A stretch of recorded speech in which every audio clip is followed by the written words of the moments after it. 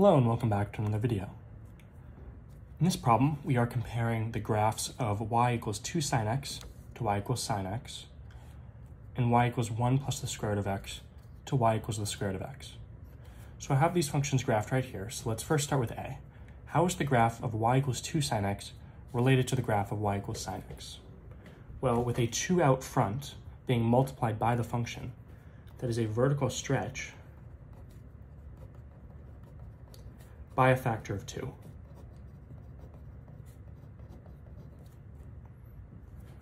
And so we're going to use our answer and figure 6, which is just this graph I've done here, to sketch this graph.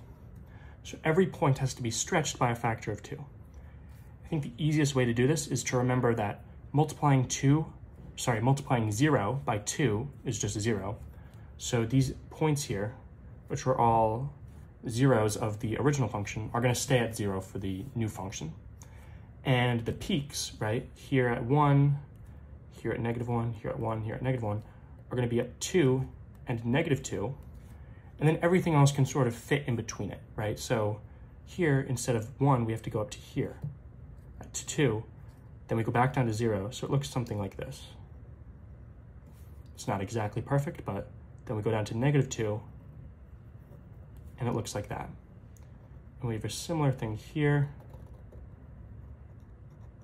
where the stretch isn't perfect, but you can just see the difference that stretching by 2 roughly does to the function. And here we have 1 plus the square root of x.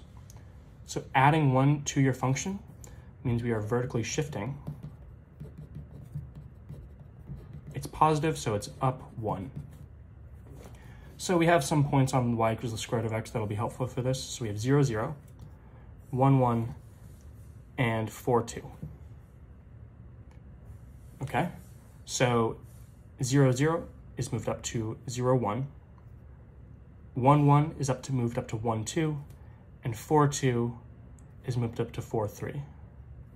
We can see that this graph is sort of parallel to the next, to the original, if curves could be parallel. It's just shifted up 1 unit. So these are how you find the graphs of y equals 2 sine of x and y equals 1 plus the square root of x from the original graphs.